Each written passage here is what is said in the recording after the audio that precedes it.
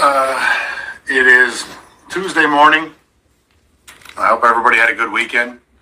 This is a live update on the vaccine. So we posted information about a noon deadline to the city to respond to our latest correspondence. As many of you can guess, the city ignored that 12 o'clock deadline, didn't even respond. Go to hell. Shouldn't be a surprise. The reality is the city acknowledged from the beginning their obligation to bargain in good faith over this subject. They have refused. And because they have refused and put a line in the sand and said it's take it or leave it pretty much, that's why we're at where we're at. That being said, going forward, here's where we're at. This afternoon, we're notifying the city the demand for expedited arbitration along with filing a unfair labor practice with the labor board.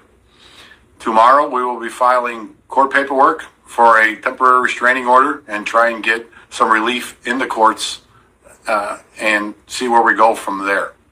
What does that mean to the membership? This is very clearly not a job action, not a call for a strike, none of that illegal stuff that I'm sure the city is going to try and make it out to be. If the city maintains its current course, come midnight on Thursday/Friday morning, members will be forced into a no-pay status that did not complete the portal information or subject to testing thereafter. That's their last position. Here's our position. The city from the beginning has said that the religious exemption is the same as the conscientious exemption allowed under state statute. It is not. It is totally separate, but they have not made an accommodation for that separate exemption. We will. We're going to provide 3 forms later today for religious, for medical, and for the conscientious exemption.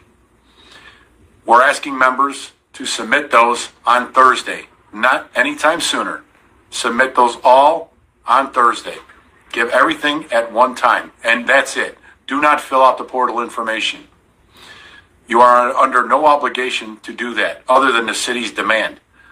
Once you do that, we can never get that information back. We have no assurances from the city that that is secure, what that information is going to entail as far as going forward, who it's going to be shared with, etc. That is all part of the subjective mandatory bargaining that they have refused to do to this point.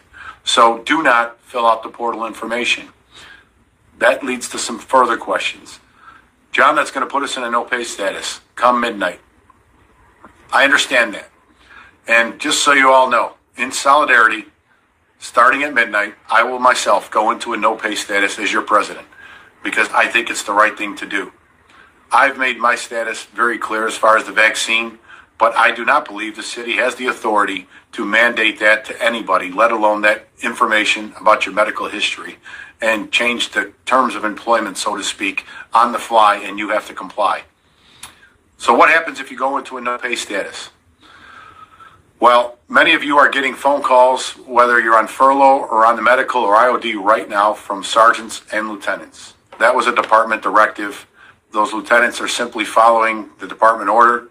They're putting together spreadsheets so officers can't say, I didn't know. They're documenting the date and time that you were notified. So again, it's no big deal. It's harassing, I know. It's a pain in the ass.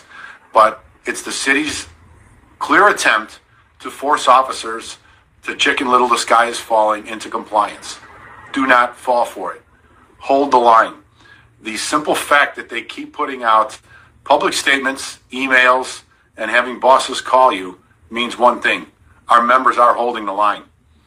And officers from all ranks are not going into that portal. They clearly must have a very, very low cooperation level, which is good. It's information they shouldn't be entitled to.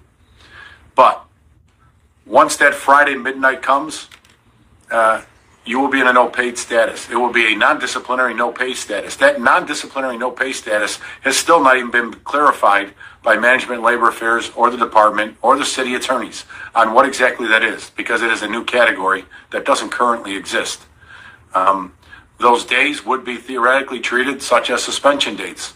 They would push back your pension. You'd have to make up those days past your anniversary date, etc. But the moment someone goes into a no pay status, we already have the language drafted for a class action grievance for all members affected. That will be submitted without delay.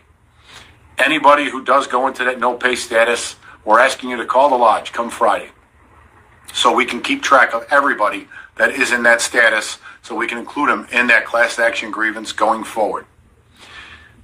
All I can tell you is, if we suspect the numbers are true and we get a large number of our members to stand firm on their beliefs that this is an overreach and they're not going to supply the information in the portal or submit the testing, then it's safe to say the city of Chicago will have a police force at 50% or less for this weekend coming up. That is not because of the FOP. That is 100% because of the mayor's unwillingness to budge from her hard line. So whatever happens because of that manpower issue, that falls at the mayor's doorstep. This could have all been avoided, but it literally has been like everything else with this mayor for the last 2.5 years. Do it or else, because I said so. Well, we say otherwise. The exemptions, like I said, we're going to have those out later today. Fill out one of the 3 and submit it. It's very likely the city is going to reject the conscientious exemption request because they're not acknowledging it to this point. But again, that is state statute. You are entitled to submit it, and we want the city to take a position formally on that so we can take that to court also. Insurance.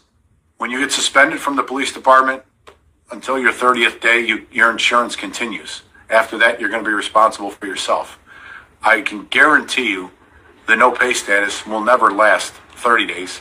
There's no way they're going to be able to sustain a police department workforce at 50% capacity or less for more than 7 days without something budging. But again, that's because they're the ones drawing the line in the sand. You have to make a decision what's best for you and your family, personally, financially, and everything else that you're going to take into consideration when you make that decision. We'll be here.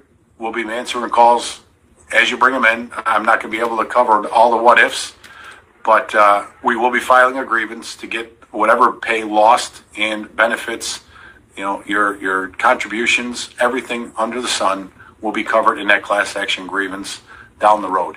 We all know when the teachers go on strike for 5, 6, 10 days, the first thing they do is say, you have to pay us for those days we were off. Well, this is a lockout. We're certainly going to demand the city pay our members for the days they lock us out going forward. That's all I have right now. As we file the court challenge tomorrow, I will update you yet again. If the city still doesn't want to come and negotiate like civilized human beings, well, then I guess we'll progress what we do going forward tomorrow and Thursday. Stay tuned for that update. Strange times we're in. Stay tuned is all I could say. Thank you. Have you noticed that as everything around you seems to decline, one thing still grows? It is the power of your rulers. None of their plans and directives have solved your problems or made your life better. The only result has been their increased control over you at the cost of your freedom. Do you know why? You gave them the power.